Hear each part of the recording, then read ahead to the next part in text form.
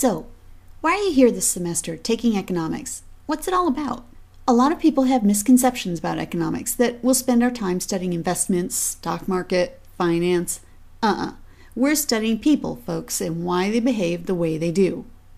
Two facts are true about everyone, regardless of gender, creed, color, or income. The first is unlimited wants. Everyone has unlimited wants. Take my own family, for example. We have a nice home, 2 dogs, cat, 2 cars, big TV, multiple computers, and yet, no matter what we have, we'd always like to have more. I'd like a double oven, new carpeting. I'd like to get the house painted. Well, my husband's always dreamed of his own airplane with a home in an air park. My daughter, new handheld game, cell phone, clothes, music. Even if we ended up getting these things, there would always be something else. That's unlimited wants. What's the problem with having unlimited wants? Well, everyone also has limited resources, which means there's no possible way to satisfy all those things we'd like to have. Maybe you don't have enough time to do everything you'd like, or you don't have enough money to acquire those things that you would like. One thing's certain, with unlimited wants and limited resources, choices must be made. And that's it, really. To put it simply, economics studies choices. What choices will people make about how to utilize this many resources to satisfy this many wants? By definition, economics is a study of how people choose to use their scarce resources in an attempt to satisfy their unlimited wants. Well, what does this mean exactly?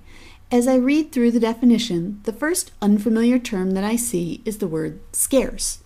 What is scarcity? Scarcity means that there's not enough of something, a product, service, or a resource, to satisfy everyone's wants at a zero price. This last part is important. It tells us that if I try to provide the product for free, there won't be enough to go around. So how do I decide who gets the product? Well, one way is to start charging money. Those who are not as serious about acquiring the product will drop out. Those who are willing to pay the price tag will get the goods and services. Not a perfect system, mind you. Can you think of any drawbacks? How about the fact that the wealthy get the goods and services while the poor go without? As I said, not a perfect system, but hey, that's capitalism.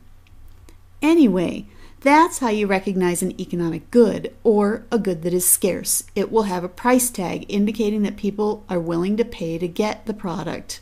If something is non-scarce, that is, there is enough to satisfy everyone's wants, even at a zero price, then there'd be no reason to charge for it. Such a commodity would be known as a free good.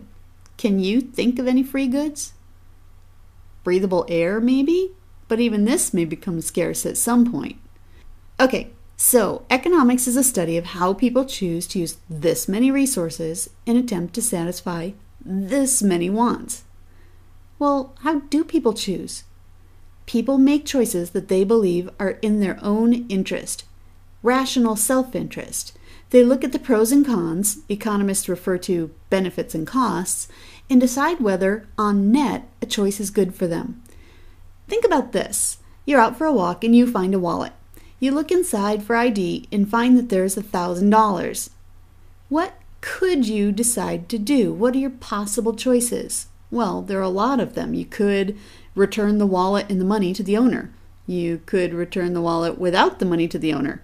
You could keep the money and leave the wallet where you found it. Or you could just leave the whole thing. There really are a lot of choices that you could make. But which choice is the rational choice? Well, the rational choice depends on the individual decision maker. All choices are going to be rational to the person that makes them. Whether you think it's right or wrong doesn't mean that it wasn't rational for someone else. It just means that they had a different set of parameters that they base their decision on. Here's a challenge for you.